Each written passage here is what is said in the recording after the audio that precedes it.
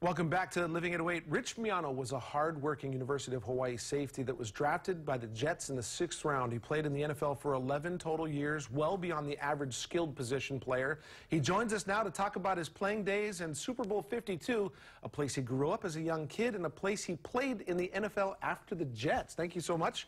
My brother from another mother, but the same dad. Yeah, same dad. Hey, so 6 years for the Jets. You got drafted by the Jets in what round? The 6th round. The 6th round, that's right. Yes. So tell me a little bit about your playing days. Well, it started off with playing at the University of Hawaii, and then when I got drafted by the Jets, I was just so excited to go to the media capital of the world and back to my birthplace, the East Coast, so to speak, and it was just a wonderful opportunity to play in the National Football League. You had to make quite a comeback because not many people come back from the knee injury that you suffered while being a Jet. But you came back and you actually signed on to play 4 more years with the Eagles. Tell me about that. Yeah, well, that was phenomenal because I think we had probably one of the greatest defenses in the history of football. #1 against the run, #1 against the pass, #1 overall. But I think just as important as that is when you play with guys like Reggie White, Jerome Brown, Clyde Simmons, Eric Allen, those type of guys, you knew you were going to dominate and you were part of such a great thing. And just being in Philadelphia where they care more about Eagles football than any other topic.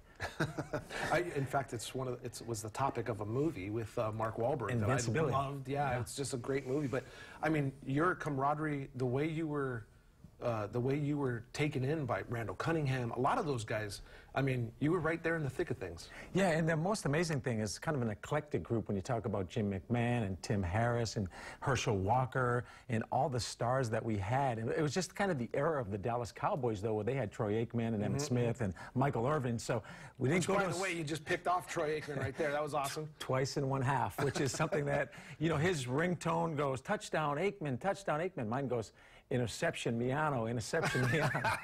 Okay, so, hey, 4 years with the Eagles and then 1 year with the Atlanta Falcons. I'm assuming that after they thought you shouldn't be playing anymore, yes, you thought you had 1 more year left. Yeah, that always is the case. Right. Very rarely do you ever leave the sport on your own. There's usually some type of condition. Either you're too old, too slow, you get injured, they don't want you anymore. But that was June Jones, and that was Atlanta Falcons. And it was a city that I always wanted to kind of visit, live, work in.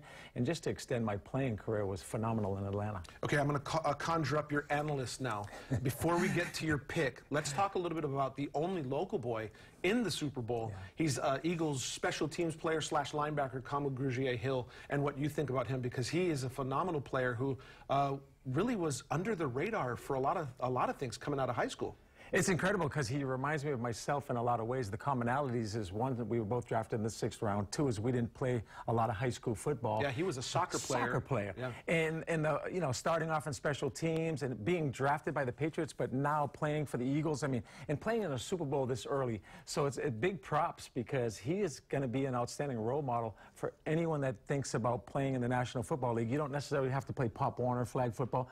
Soccer to the National Football League. I mean, great story. So he was a undersized safety. Oh, actually, he was an oversized safety, undersized linebacker, and he actually kicked off 4 times for the Eagles. I mean, he was drafted in the 6th round by the Patriots, in fact, but got cut on the final cuts. Now he's with the Eagles. This is clearly his home because he led all tacklers on special teams with 19 in 2017.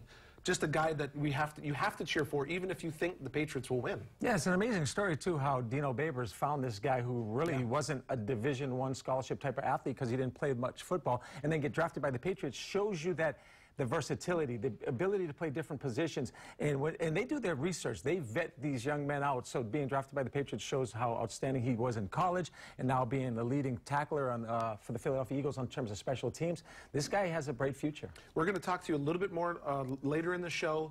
Real quick, I just want your team name, and then we'll say why a little later in the show. Tell me, Patriots or Eagles? I got to go with the Patriots. Okay. All right. The place you grew up. We'll find out why he thinks the Patriots are going to win the Super Bowl a little later in the show. But coming up, game night opens in theaters this weekend.